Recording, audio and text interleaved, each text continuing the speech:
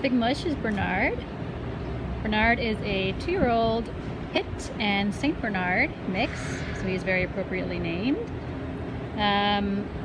Bernard is just the sweetest. He is very affectionate. He just wants to kind of be right here and get pets, get chin rubs, get some butt scratches. Nothing else is that interesting to him. He's not too big on treats or toys, and he just really wants to be getting his pets. He's a very sweet, sweet boy. Bernard is here at Manhattan's ACC as a stray. He came in a few days ago, and he's a big boy. He's about 90 pounds. That's the Saint Bernard in him for sure. But he's a very, very good walker, and he's very polite. Takes his treats well when he does feel like taking them at all.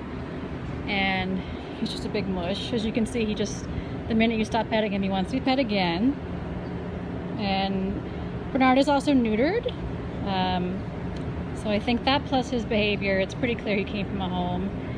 Definitely a little out of place here at the shelter, but we're hoping that Bernard will get back into a home ASAP.